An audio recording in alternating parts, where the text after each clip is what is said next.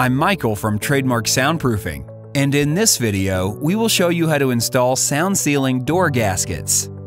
High-quality door gaskets are used to seal the gaps at the sides and top, jambs, and header of your door. The rubber on the gaskets will seal the door edges from allowing any sound or light to penetrate. Measure your door header and jambs. As the header piece will be applied first, be sure to deduct the thickness of the gasket for the two pieces along the jambs. In this video, we are using the adjustable gasket, which has a thickness of ½ inch. Therefore, your jamb size will be the measurement from top to bottom minus ½ inch. Unbox your gasket set, measure and trim your pieces to size.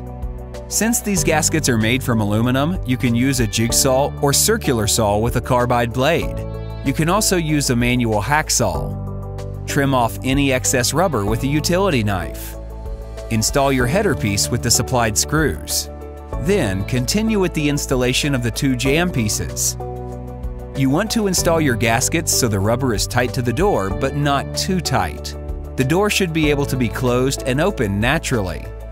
Test to ensure that the door is properly sealed all around by using the simple light test.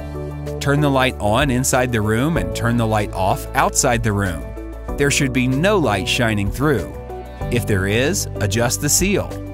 On this adjustable gasket that is as simple as using a screwdriver to push the seal out or bring it on. On the non-adjustable gaskets, you can manually adjust via the slotted screw holes. Once your gaskets are in place, you can tackle the gap at the bottom by using an automatic door bottom. Measure the distance between the two gaskets and trim your automatic door bottom to fit there. For more, be sure to watch our How to Install an Automatic Door Bottom video.